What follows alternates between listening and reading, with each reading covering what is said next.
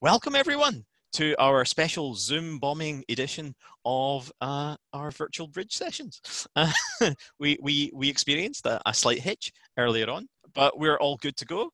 And James has made it back into the room, who is the star of the show, really, who's going to be discussing today, who has, I think you have to win a prize, first of all, for the most interesting title. I was trying to rival your title. That was what it was. You always have an imaginative title, and it's just kind of descriptive. So I thought I have to outdo Kenzie. Today it's I don't, because I've just deleted the Google Doc as it was being hacked as well. Was it what? I know worms were in there. Worms and Moodle, Moodle and worms. You're releasing worms into Moodle, so write one, run many times. Releasing worms into Moodle. Seriously, that's going to stay with me from this point forward. Okay, so today's session, essentially it's just 20 minutes of James explaining how to release worms into Moodle. And then we'll just open up the mics and have a bit of a discussion. Yeah, so James, over to you. Give us your worms. I'll just share this screen. Host disabled screen sharing, so you need to enable that. Oh, see, it's all that tie down thing. I'm going to make you host. There you go. You have the power. Okay. Right. Okay. So, all right. I should say that at points I may interrupt you to allow someone to come into the room. Right. All right. Yeah. Okay. No worries. Right. Obviously the plugin itself, after all the kind of disruption we've had.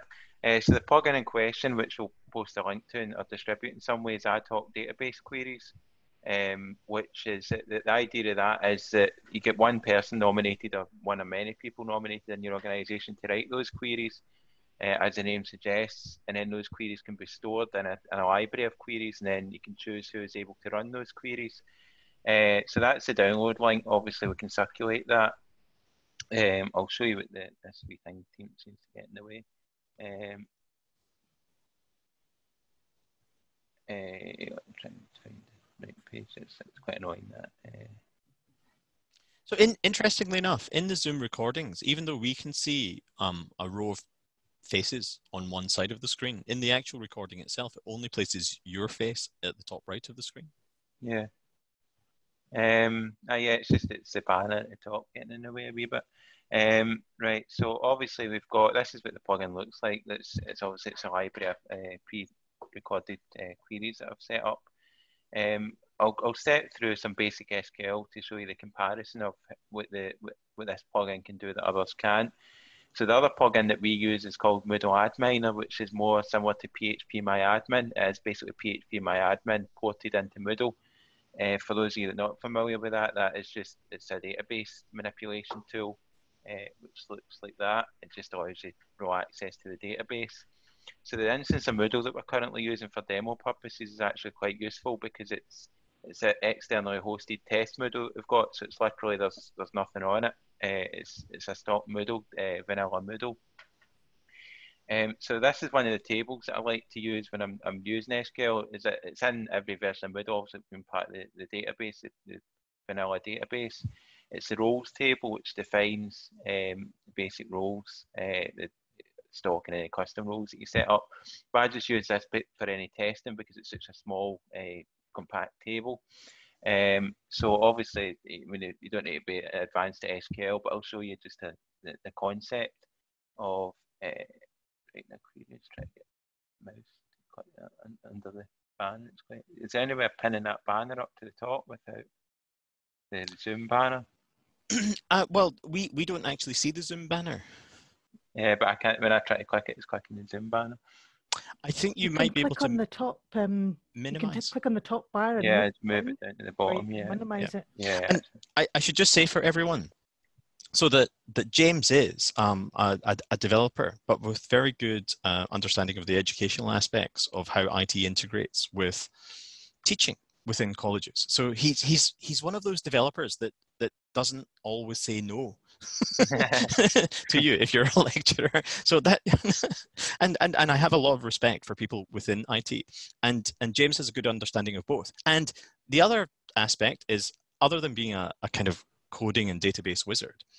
So today we're talking about running SQL queries on a Moodle database, but customizing those so that other people can use them. So you can see some really interesting reports from within Moodle.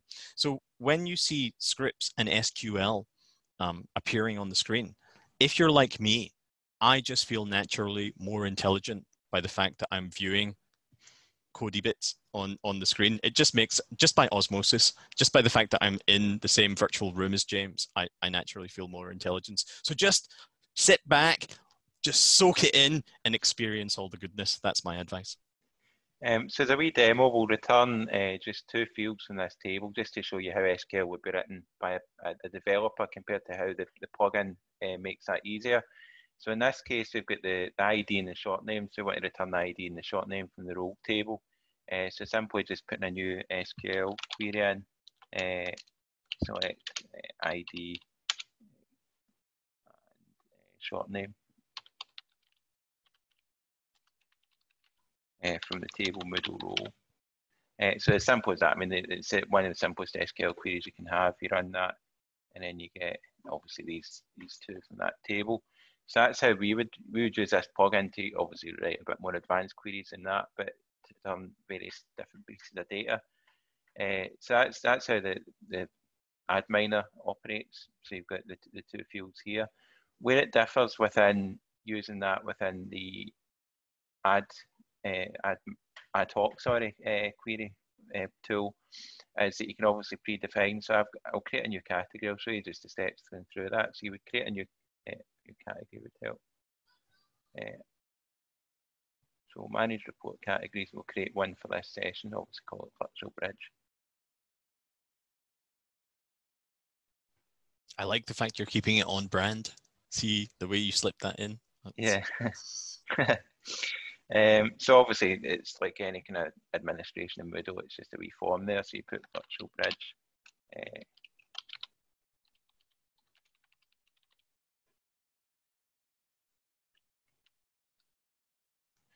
So add that new category there.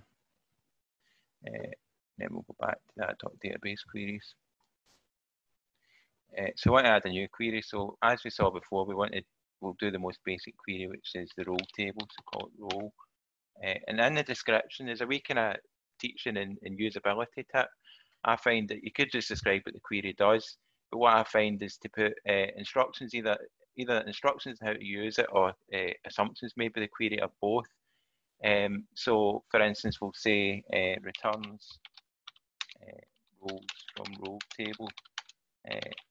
When we get into more advanced features of this plugin, there's maybe fields and filters that you'd want to apply that the user would be able to apply, and you describe how to use them. But for now, we'll just put returns that. So we'll do select.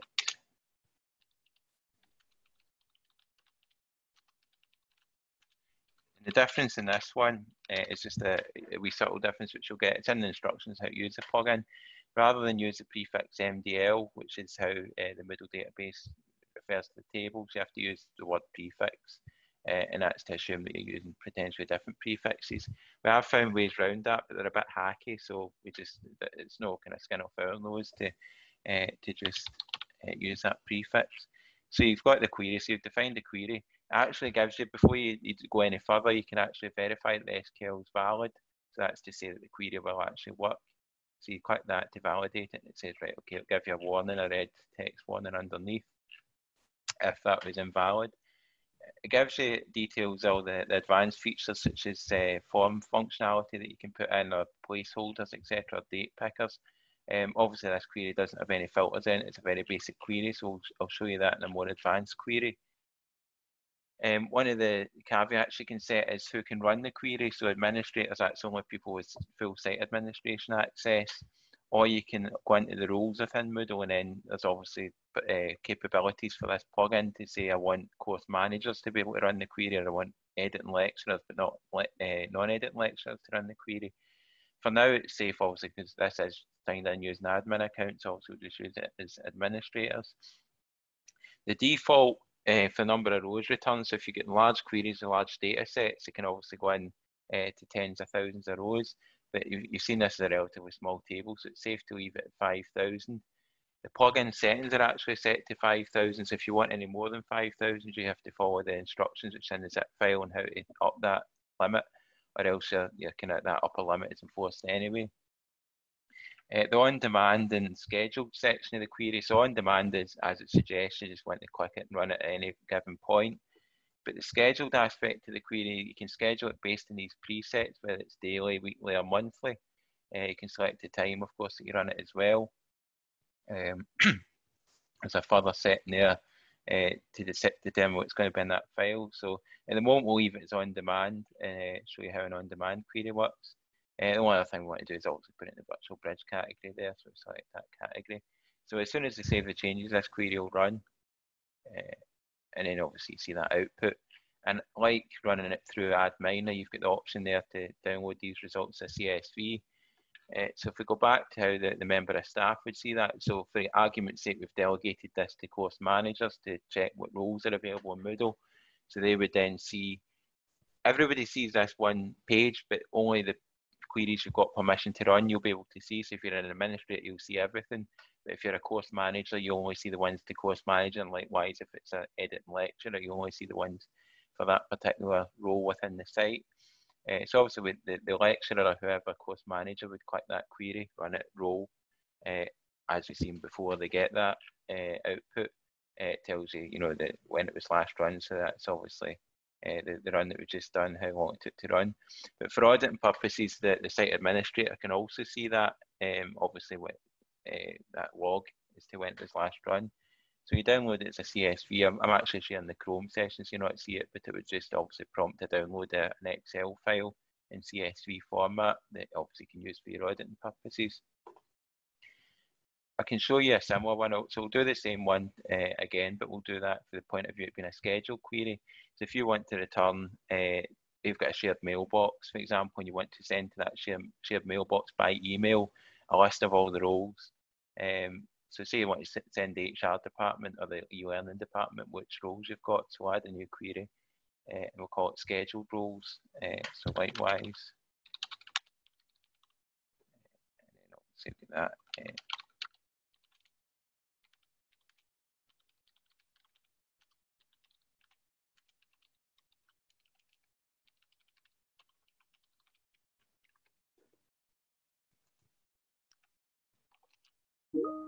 And you can obviously put it in the right box, so that is just live TV. And then obviously description goes in there, or instructions. So you can do it again, you can verify it, same as you've done before. And then you go down further, and you've got, obviously, you've got that permissions, so you can change the permissions if you want to be managers, for example. I find if you're doing a scheduled one, you're as well leaving it in just administrators, because administrators are probably going to be concerned with scheduled queries rather than staff. So we want to do it, instead of doing that, we want to do it as a weekly query, excuse me, a weekly query, for example. So then you can say, for instance, you've got an email address there, say hr@organisation.com, whatever, for your organisation. And then you obviously save that. You go in, save the changes. We're going to do that just now. What we'll do is I'll put it at actually.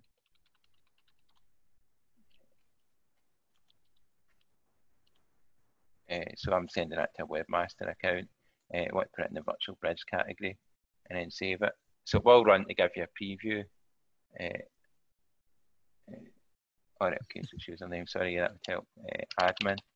So it's a username that you put in there rather than that. So you'd have to have a Moodle account for that person, but you can set up one that nobody logs into for the generic account. So put an admin, which is attributed to that account, and that saves it. And likewise, it will sit in there as a scheduled query. So it'll say that weekly queries is that one. So you can go in and check the permissions to see who it's sending to, etc. But the way that's set up just now, that will send to our shared mailbox every week, and unless we stop it, a list of the roles. Where it becomes a bit more complex is when you add in these placeholders. So for instance, you can get it to appear like a form, which one of the ones you use for that is transferring roles between staff. So as you've seen before, that top tip, I use in the instructions in the description query so that people are aware of how to use it. Because if you're distributing this to staff, they might get a bit fearful as to what they're doing or what to put in the right area. So I've kind of gave a step-by-step right into the username. So this particular query is if you've got lecturer A is stepping down from their post and lecturer B is taking over. What we find a lot of the time is that the head of that department will just say, give lecturer B the permissions that the lecturer A had. And obviously you can upload those with CSV, but it's quite a tedious task to then go through and check what the permissions are. So I've set up that query such that they can put in the new staff's details, John Smith, and obviously the new staff username, John.Smith. And you've got John Smith. And then you've got obviously the new staff email, John.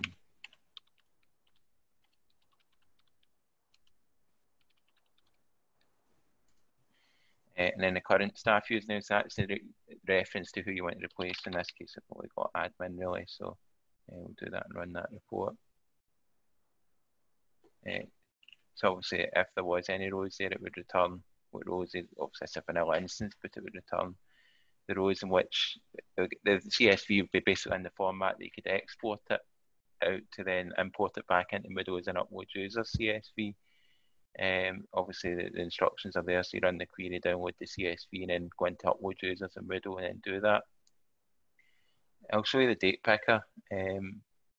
So as it suggests, there's hints and tips in the query itself. So say users or roles after users.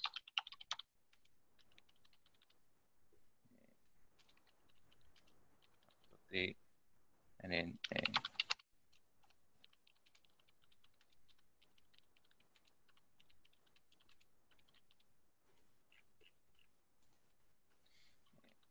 in this case, we're going into the Moodle users table, so username and first name and last name.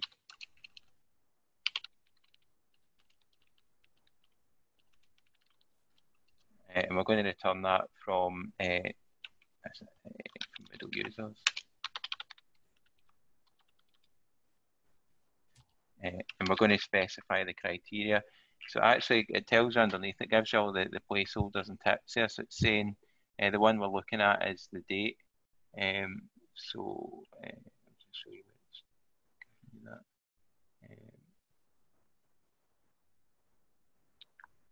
Yeah, if it ends the character date, so the placeholder format is where time created equals, and then it's date created date. So when I run that, it will then detect that we've asked for a specific form field in that. What it should do.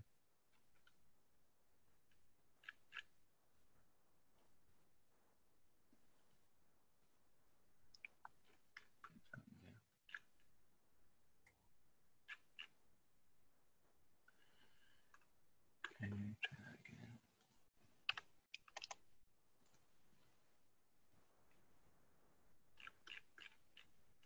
So you can see now that it's detected you want to do a filtered field. So you can leave that as a default. You can set the default value now as being the 1st of January 2020 at midnight.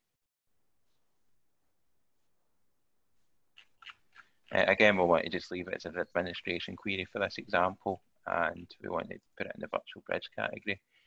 So when you save that query, then you've got a date picker. So you're saying display users created after a date. So if you're the lecturer going in and running that, or the course manager, for example, you go into virtual bridge and you go, you're the HR manager and you want to see what new staff have started or now get access to Moodle. You go into the users created after date, and then you've got a date picker, obviously, as we suggested. So we want to see everybody after the 1st of January. So do that, should be okay. So now we've got nobody started then. So we want to do 1st of January 2019. Should get a few. Live television.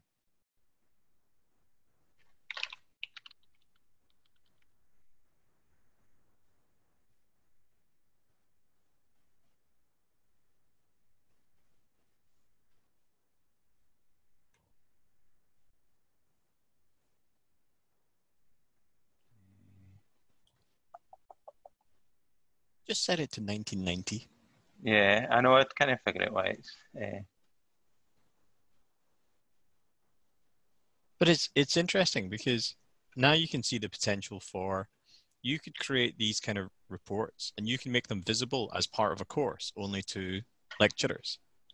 Yeah, you can delegate it to any, based on the role. So obviously you saw that there's a specification for the role. I think I've got. So does that mean, like, for example, in the current situation, for every lecturer, you could stick a block on a Moodle course that said, show me how often all of my students have last logged into Moodle or completed an exercise. You could go down to that level of detail. Yeah, I mean, anything that you can pull out the database, you can then obviously enable staff to see that data. One of the examples we use is the HR manager, the CPD manager, who then checks who's achieved courses within a certain period and who's not. So they can return data for all the courses for the staff CPD courses, and they can see the data achieved in the members of staff. So they can see a course who's still to complete. So I've set the opposite in that case. So I said between these dates, show who's completed or not completed the course. So then they can, and who their manager is, for example. So they can say John Smith's not done his courses, line manager's Bill. Send an email to Bill, and obviously because it's got the line manager's email in there, they can then do a mail merge based on that output in the HR department, and they can send an email out to all the managers saying, here's the members of staff in your area who've not completed CPD, please remind them. And then obviously the managers then at their discretion will say to the members of staff. We use it for online learning as well. So we use it for the activity. So we get obviously online users who do completely online courses, and they've maybe not, whether they've accessed the course is another thing. So we send them a gentle reminder saying you signed up for a course, you paid for it, but you've not done anything. Do you need any help getting access to the course? And obviously distance learning administrators run that query and then do that as a mail merge as well. Just to touch base with the students to kind of track activity. So can I ask, like anyone else in the room, can you think of, is there any report that you would want to run if you consider yourself in the position of a lecturer looking at your course? Is there some kind of information that you just want to see appear with one click that would be useful to you? And so specifically, I'm targeting this question towards people like Alistair and other potential lecturers in the room. Although, Alistair, you're not a lecturer, right? Okay, I get that wrong. Well, anyone who has a kind of teaching or learning perspective. You might have to unmute yourself if you want to make a comment. I feel Carol's going to say something. Yeah, I can see. I was actually checking Moodle this morning to see how many of my class had logged in. So and it took me ages. I had to go in and out everybody. So that would be very beneficial. So what you would be looking for is like a single button that just told you who logged in or when they last logged in, and have that present on screen. So is that a simple task, James? Yeah, I mean, obviously you return user data and the course enrollment data. Just because that's a vanilla Moodle, obviously for GDPR purposes, there's not much on it, which I should maybe have created more test cases. But we've got a list here. This is our SharePoint list, and it's quite extensive of all the SQL queries we've created over the years. What are the most popular kind of queries that you've set up that are useful for teaching staff? Is there any particular example you can think of? When we were pushing out turn it in, we ran a query to see, obviously it picks up from the member of staff. So the member of staff is the department that they work for in the Moodle profile. So that's another feature of the Ad-Hoc plugin, that when the query's been run, it can detect who's running the query and then tailor data towards them. Oh, right, okay. It can read from the profile field that they're a member of the business and computing department. So it can return, for this instance, it was when we were rolling out turn it in assignments, and we were saying that departments are kind of lagging behind. Some departments are lagging behind on the use of turn it in. So we can pull out, obviously, from the database what turn it in assignments have been created. And then we can say that in the business department, there's 20 turn it ins, but in the sports department, there's only 2. So obviously the head of the departments can run that, and then it can obviously, in this instance, it was the heads of sector meeting. They would go and they would say, right, okay, this is how many. Obviously the APs as well can look. So, but can you think of use cases like in this current situation? So obviously West College Scotland are encouraging staff to deliver more via Moodle and online sessions. So what kind of report, and anyone can jump in with an idea, what kind of useful report that you could put in front of lecturers so that they could run it whenever they wanted to, might you be able to generate? So this is specifically for lecturers with their classes. What kind of information could you bring up and show them on screen through a customized query like this?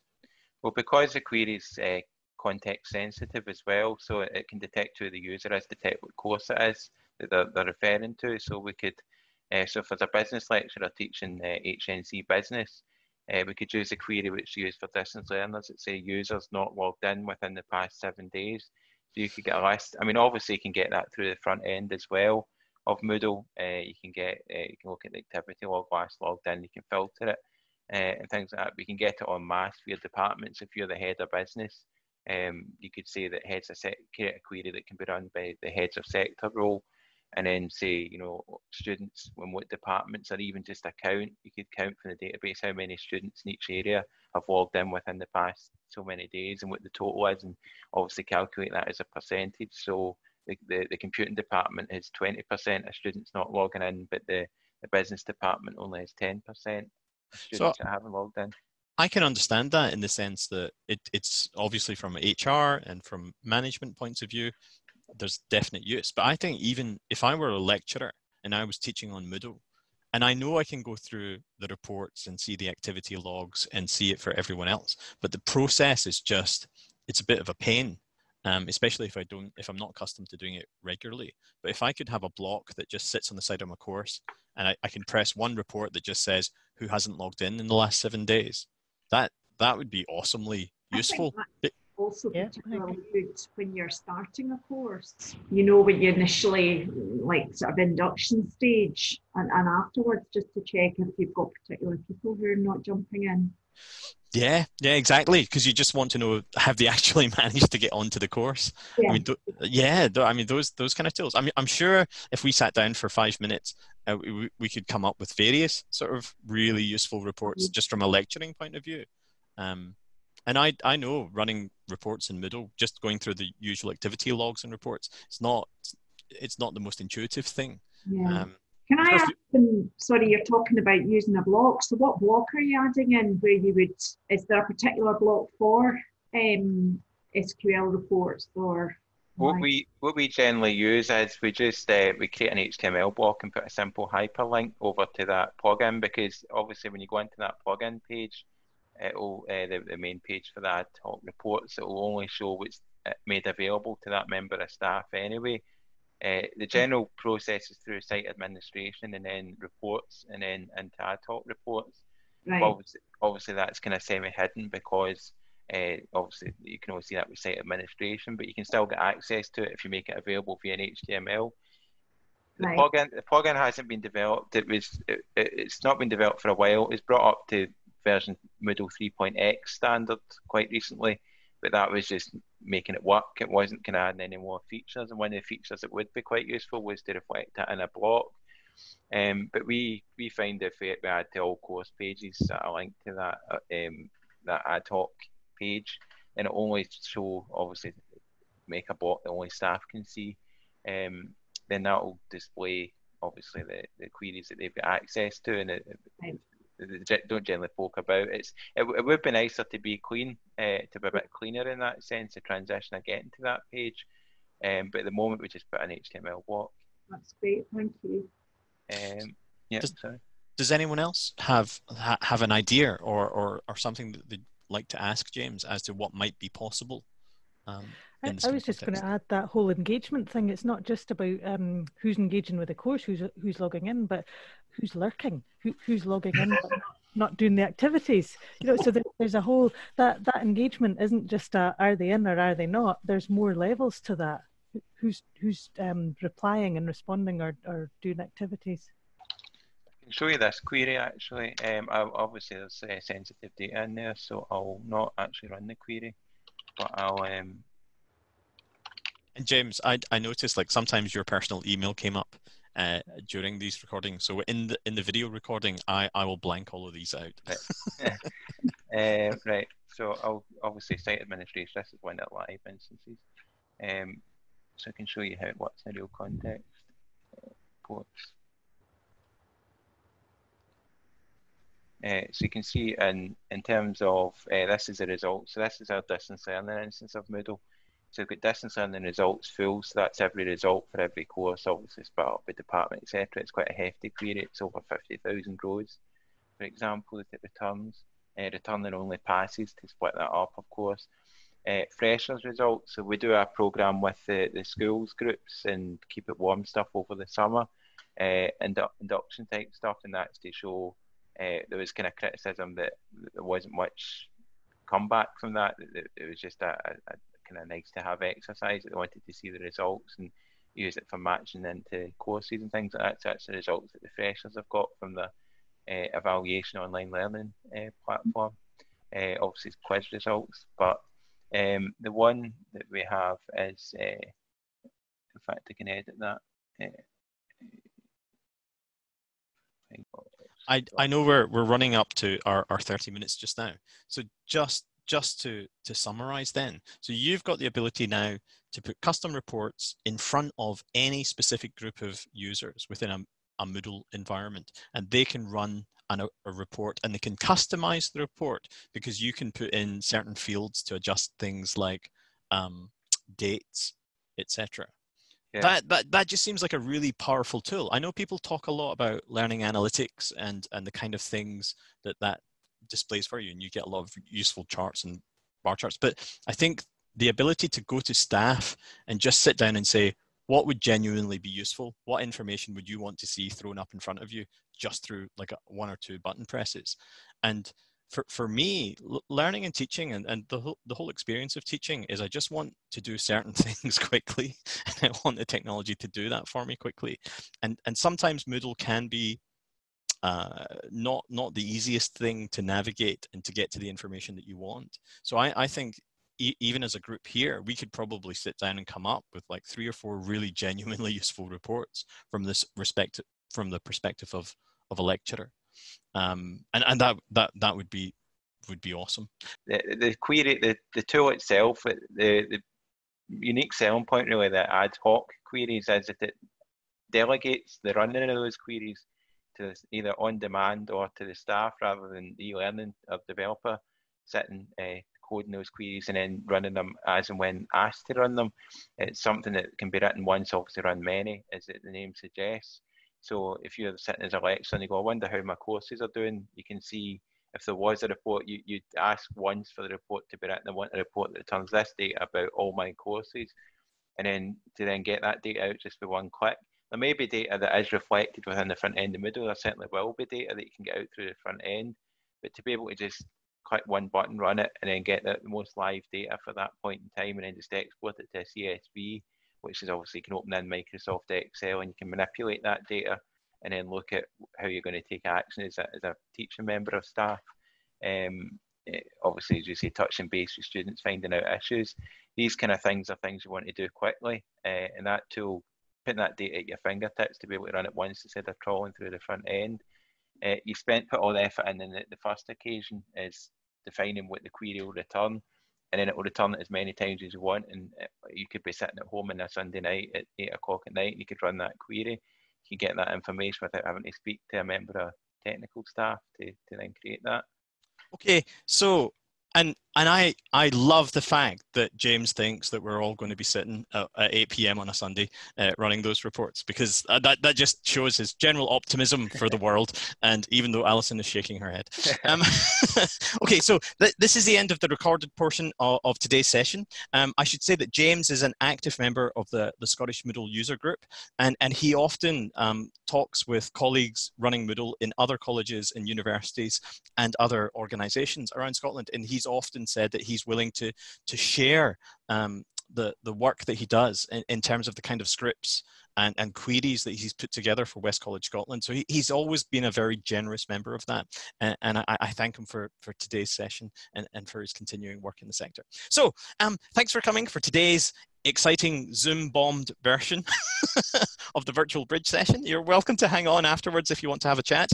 Tomorrow we'll be welcoming Alan Ray, who is actually in the waiting room trying to get in, I suspect, and he'll be talking about how copyright impacts us, especially in this current sort of era of enforced distance learning for a lot of our students. And he has some interesting things to bring up about that. So if you can join us then, I'd be delighted to see you. Otherwise, if you're watching this and recording, thanks for joining us. Hope you join us again soon. Okay, bye for now.